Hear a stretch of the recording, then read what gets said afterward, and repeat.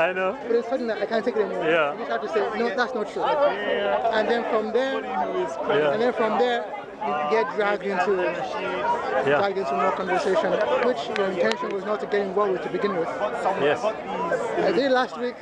I did it again today, and each time I regret it because it wasn't my intention. I just come to listen, learn a few things. But it doesn't happen. It's difficult because people are saying things that are so hurtful, and then I remind myself many times Allah says in the Quran, you know that their words hurt you. Yes.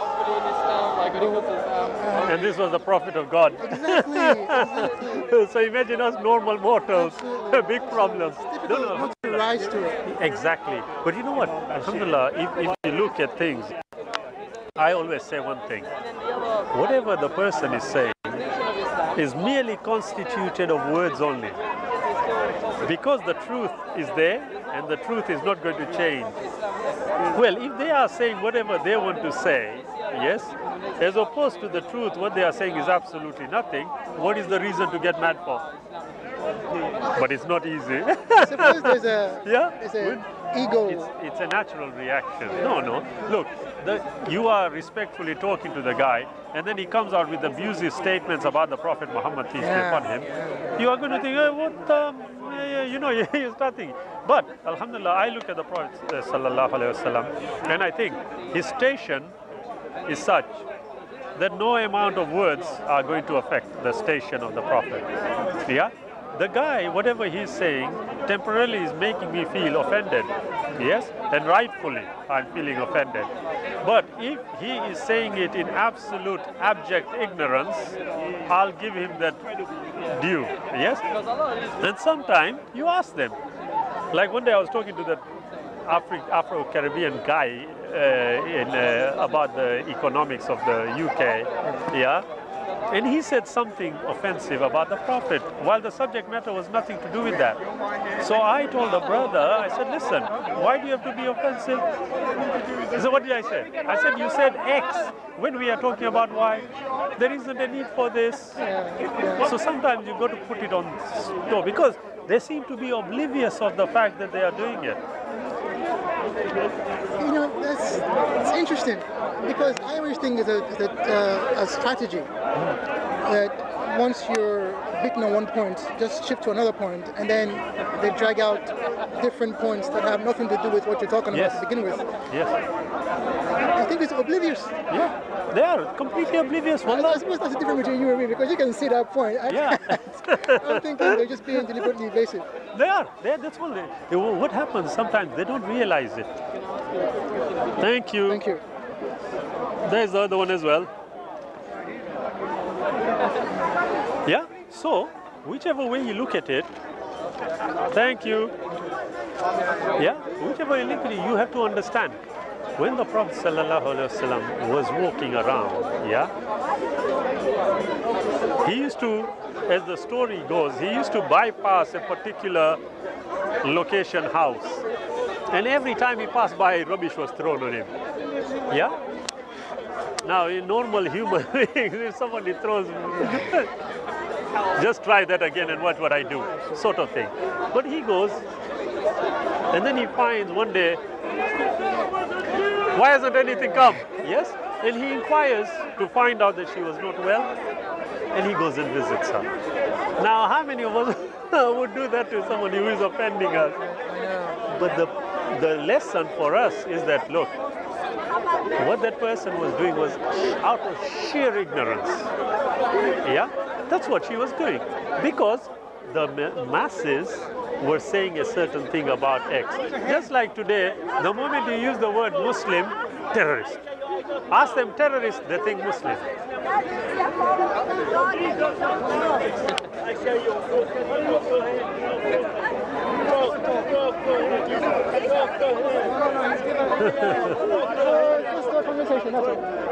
I am with you here, no worry, come. So what is it that you say me Muhammad wa he married 4 wives, so like that one. Ask me what you ask me.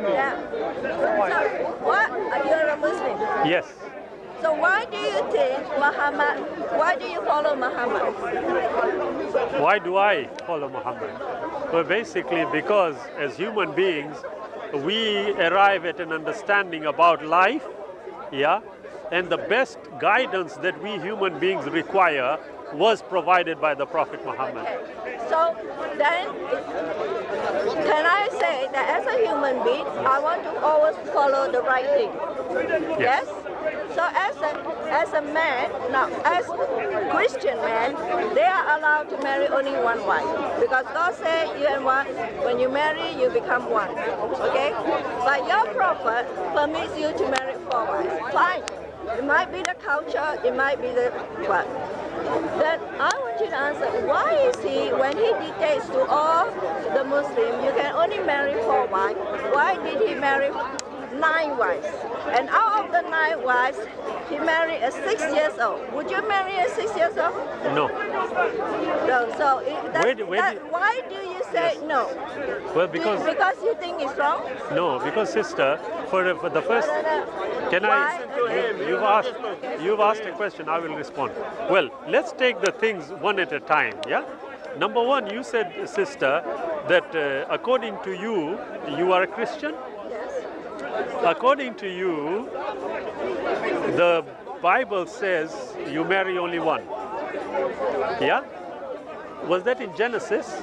Yeah, but let me make something clear for you. I am a Christian, and Christian means I follow Jesus Christ. Yeah. I don't follow the Old Testament. Okay. Yeah. No problem. So I follow Jesus Christ, and that's what Jesus said. No problem. And Jesus, like even in the Old Testament, Jesus said that Moses allowed you divorce because you are so sinful. Now that's not a problem. But can I ask you, if that is how you approach your life, Jesus Christ, what did he follow? Pardon? What did he follow? He is God himself. He is the Son of God. I agree, but I'm not asking you that, sister. I'm asking you, why does he need to follow sister, anybody? if I can just finish. What law did Jesus Christ follow when he was on earth? Jesus said, I've come to fulfill the law. Okay, he came to fulfill it, but before he fulfilled it, what law was he following? He doesn't need to follow any law because he is God. Okay, he sister, is the Son of God. What you believe, I'm not arguing with. What I'm asking you, sister, is a simple question. Jesus Christ, did he used to wash his feet and his legs? Was he circumcised? Probably. Probably. Yes, because yes or no? Sorry, what was that? Jewish. So what law was he following? He followed the Torah, but he also fulfilled the law. Right. Before we go to the fulfillment, was he following the Torah? Why are you leading me? I'm not leading you, sister. No, I ask you a question. If a good man, he first of all tells you that you can marry 4 wives, and he himself married how many wives? At least 9. Okay. And one of them is a 6 years old. Yeah.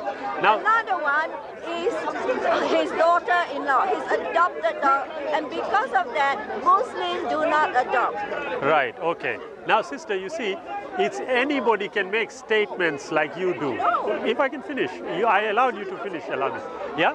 But in order to understand something, it only is logical and sensible to assess what you are saying. So, when you have made certain statements, all I'm trying to do is if I can clarify. You made the first statement about multiple marriages, okay? You argued that he told us, Muhammad told us, marry only 4. But he had more than 4, okay? That's your argument. Then you said, why? Because the Bible tells you 1 man, 1 woman. So now I want you to try and understand this, yes, sister, and think about it. I then asked you, wait a minute, which law did Jesus follow? Because you talked about Jesus. He followed the Old Testament, okay? The Torah. Now, question, the 1 wife, 1 husband, was it in Genesis? It is in Genesis, isn't it? So how many wives did David have?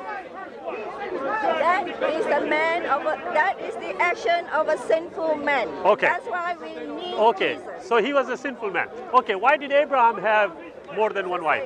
Was he a sinful man as well? Solomon, was he a sinful man? Okay, but that's not the question. The question is, were they allowed to marry more than one? They marry because they are sinful men who wants to marry. Okay. God punishes Solomon. Remember that? He punished her. Okay. God said to him, "You're not to marry." So how did and he- he had yeah. all this, which is exactly what Muhammad. Okay, so how did he punish? So how can he say Sister. Muhammad is a good prophet? Okay, so how did he punish Abraham?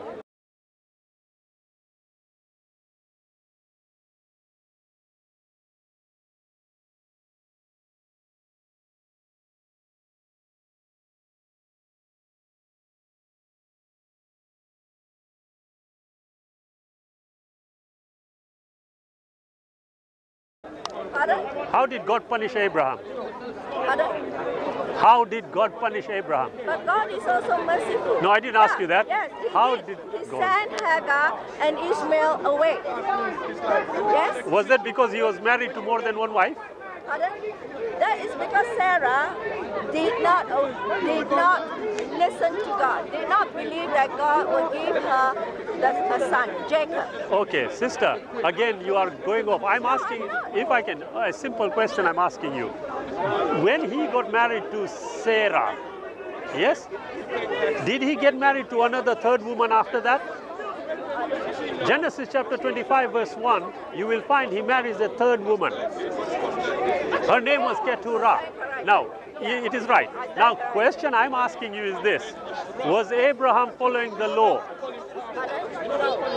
He wasn't. He was an ignorant fellow, you are saying? He's a sinful man. No, again, He sister, listened to God. sister. Well, I answered Okay, the question. He okay, listened to God. let me follow your way. Listened to God. Did God permit him to get married? I don't think so. You don't think so? Doesn't the Bible say that? Well, does the Bible say that? Okay, no, are you asking me? Right, okay, if the Bible says, I have to be honest with you because Yeah. I cannot have this discussion with you because I forgot what I have read in that session. okay, no problem. Let's go to what you said. I don't Yeah. have a good memory. all right? No problem, no problem. I don't know. Go Okay. to him like he has. So I don't No problem, have- I don't sister. have No a- problem at all, sister. I have to be honest Let's. with you. Yeah, I agree with you. Thank you very much for being honest. But the logic here is this, sister. My name is Shabir, by the way. You are? May. May. Nice meeting you. You see, May, the evidence is what we have to look at. We all can say many things, yeah? So I look at it this way, that, you know, when I'm told, why are you allowed to marry more than one wife? Yeah? I would say, okay, was that a rule? The answer is yes. Prior to that rule, how many wives were permitted in the Old Testament? You will find there is no restriction on only one. They were allowed, if I can just finish, sister, they were allowed to marry many. And you are They are saying, not allowed. No. The men themselves did it. God did not permit it. but the problem here is you are not familiar with the Bible, sister. So you are going to have to accept what I'm saying. I am a follower of Christ, and I Ah, know okay. Jesus said Okay. that you are only allowed to marry one person. Even Jesus said that divorce is wrong. He says that Moses allowed you to be divorced because you are so sinful. No, he didn't say that. Yeah, he said What he that. said, it is said of old. That's what he used to say. And then he used to say, but I say unto you. Okay? But no way does he say anything. You see, for example, sister, if Abraham, you are saying, was not obeying the law of God, yet the Bible tells us that he was the friend of God, the chosen one. The Bible says Abraham was chosen. Okay, now, if Abraham was chosen, yes, you have Hagar, his second wife. Yeah? You Christians, respectfully, have been taught that she was a bondwoman, a slave woman. Yes? Yet, the Bible tells you that she got married to Abraham as his wife. Do you accept that? The Bible says, if I remember correctly, Yeah. I stand corrected if I do. It said that Sarah gave her slave servant to Abraham. That is different from being married. Agreed. But the Bible doesn't say what you said. The Bible actually says that Hagar were given to Abraham as his wife. Genesis chapter 16. Okay, that's his wife. Now, was it his second wife? The answer is yes. Yes, okay. Then in Genesis 25 verse 1, third one, Keturah, wife. Now is that more than one? It's more than one. It is more than one. Now if you go to David, more than one. Solomon, over 300. But in all these, God did punish them. You see, May, even Abraham was punished for not, May, seeing they were not, land. no, but I agree with you on what you think you understand. But I am not asking you that. The question is, were they permitted to get married to more than one wife? The answer is yes. The question now The answer is not yes. The answer is that men themselves are sinful. Okay. When David married more than one wife, when Solomon, that's why they were punished. Sister. But David repented. Yeah. David repented and therefore No, God honored David, him. Sister May. David repented, Sister May. David repented because he committed adultery. Not because of the wife.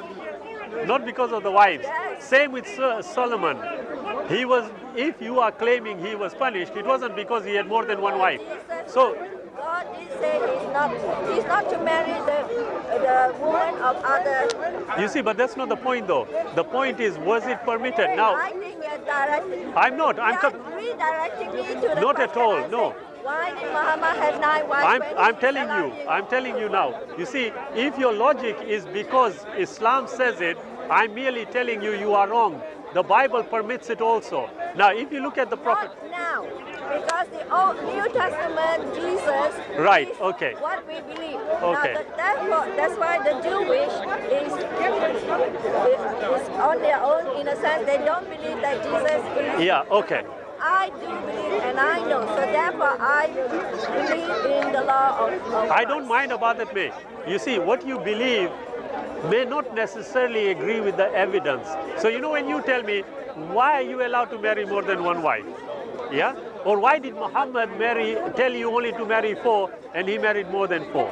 Now, if I ask you, okay, according to the historical information that is available, okay, the rule of the restriction of 4 wives, did it come before the marriages? Well, I don't know. Wait a minute. I do not Wait a minute. No problem, May. But I'm just, if you do not know, then the question arises, have you rationalized on the questions that you have asked? I don't think they are allowed.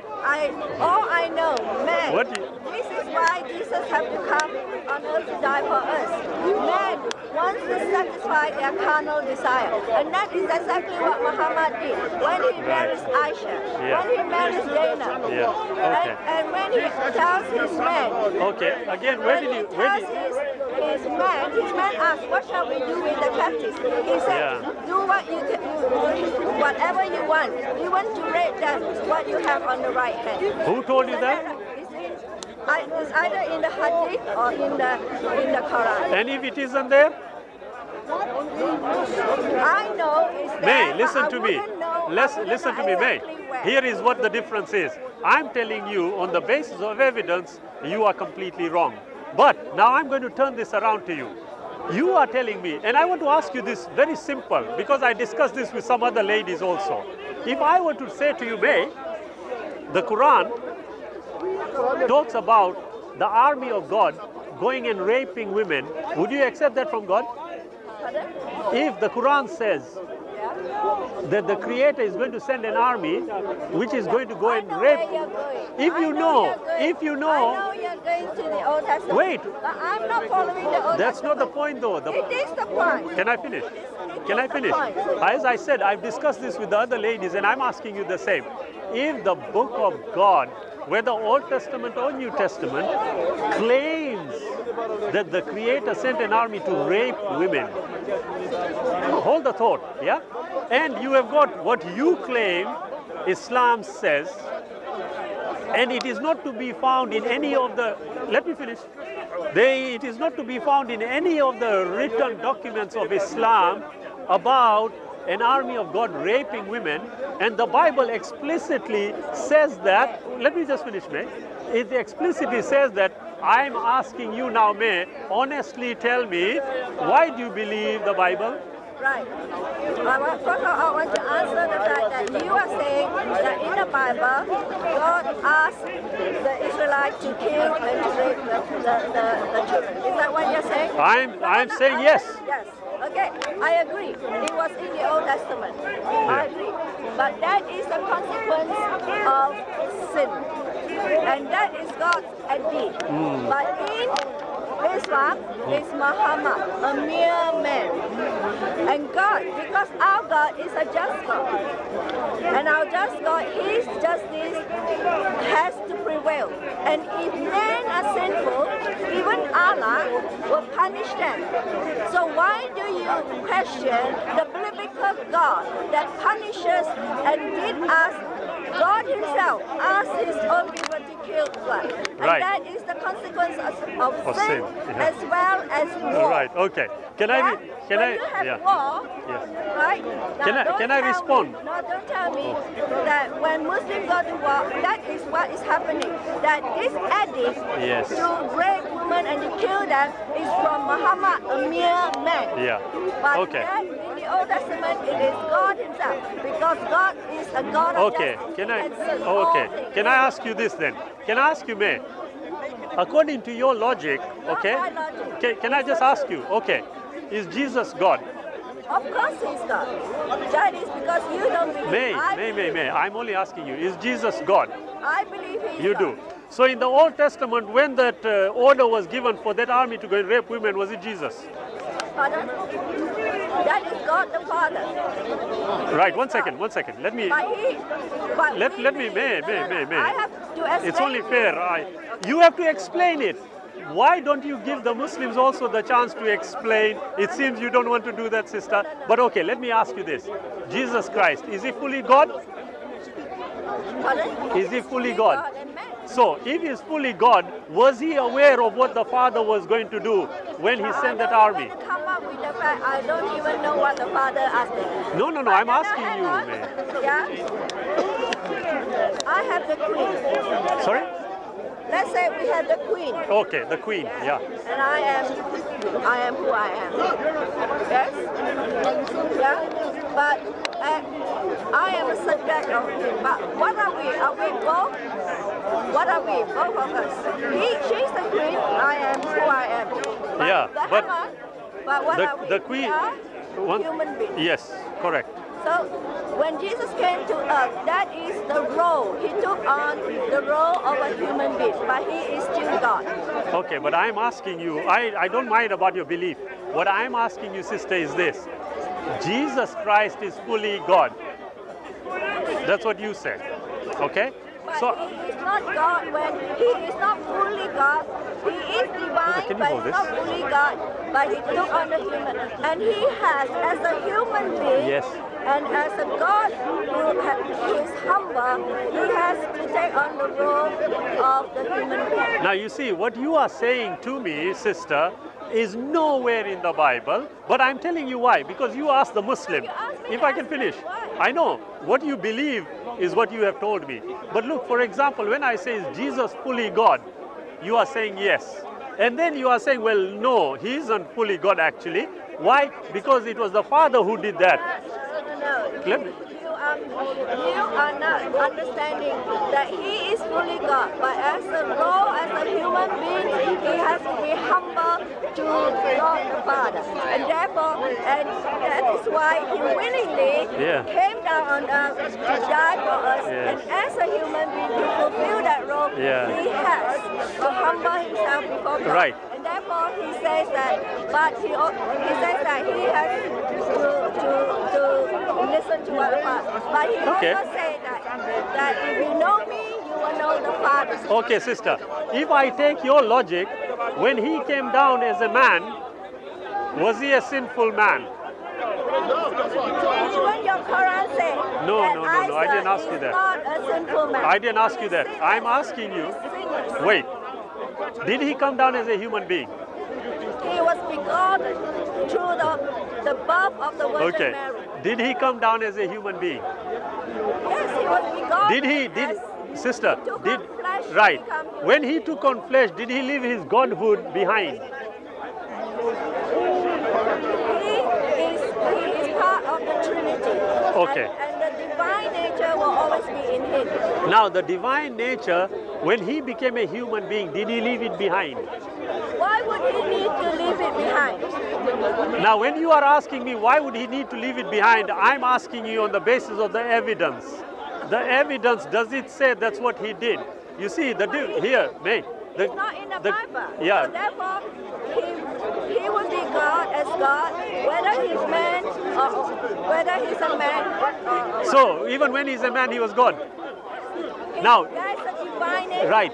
But he has to show us, man, what humility is to be under as a human being before God. But that's not what I'm asking. I'm asking you if he... That's fine. If he came down as a human, did he have the same desires as a human being? Pardon? Did he have the same... Because in that... Wait. You see... He does what every man does. May, you are saying you don't know about that. He is. He talks. I'm talking about desires. Desires for the female kind. Did he have? Not that I've read anything in the Bible. Right. Have you read anywhere in the Bible that he left his divine being and came down? Yes. Where? Because he says Where in the Bible? Because it's been prophesied. No, sister. Prophesied all along. And John said the word in the beginning is the word. The word is the word was with God and the word was God. Yes. Yes. But May. And you in the Quran say that Jesus is the word of God. The Quran says Jesus was not God. Do you accept that? But it did say that Jesus. Yeah, but it also says Jesus was not God. Do you believe that? Pardon? The Quran also says he was not. Oh, so you take one, choose that one and leave the other one. Because the Bible existed well before the Quran. Oh, okay. So Muhammad sister. Right, okay. And therefore, is that what you sincerely believe? Muhammad even himself said that when you don't know the truth, go back to the book, the people of the book. Is that what you sincerely believe? Yes. Okay. Do you know the Bhagavad Gita? Have you heard of it? Well, I'm afraid I don't. Have you heard of it? You don't. It's the Hindu scriptures. It came far, far before the Bible. Do you accept that? Why not? Because Genesis happened well before. But you don't even know about it, so how do you know it's wrong? Pardon? You don't even know about it, so how do you know it's wrong? How do you know that existed before Christ? Because I have researched it. Do you know that God? But do you believe that God created the world? Now, belief is one thing. I know for sure the Creator created everything. Yes. But I can also tell you that the Creator created Jesus. Do you agree? You see? Jesus is begotten by the Holy Spirit. The Bible doesn't say that, sister. It doesn't. You name me one verse. Isaiah 53. Okay. Isaiah 53 verse 9, 10 and 11 says that he was going to be put on the cross and he survives.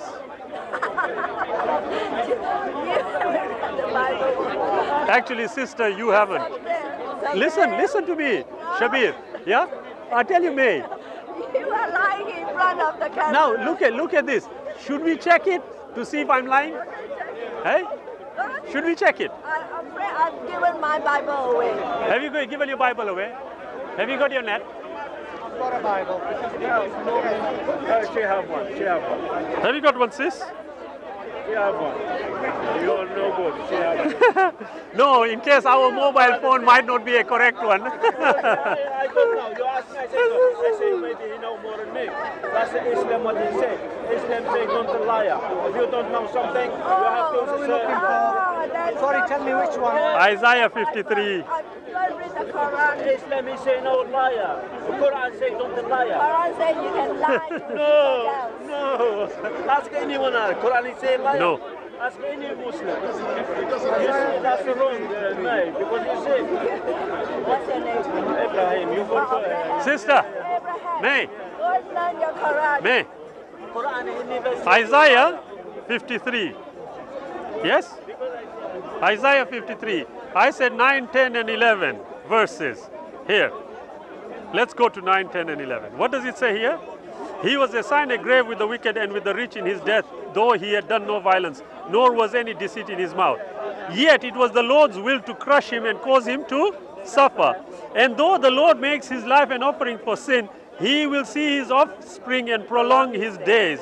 And the will of the Lord will prosper in his hand. Now, 1 second. What does this mean when it says he will see his offspring and prolong his days? That's God saying that Jesus is the Son of God. Listen, and here, listen. After he has suffered, he will see the light of life and be satisfied in his knowledge. You see, sister, you aren't reading. Read again. Yet it was the Lord's will to crush him and cause him to suffer, not to die. And though the Lord makes his life an offering for sin, though it makes him an offering, he will see his offspring and prolong his days. What does offspring mean? Pardon? What does offspring mean? Us, children of God. Now look at this. Now look at this. Either you tell me that this prophecy is about the man Jesus Christ, or it was about God. Both. Now, It's about Jesus Christ. watch this. It's about Jesus No problem. Christ. Was it? Don't- Sister, I hey. am not a theologian, all right? Hey, But what? I'm not a theologian. I know you are not a theologian. You are not nowhere near. Yes, I can accept that. But sister, are you now agreeing with me that actually Isaiah doesn't say what you thought?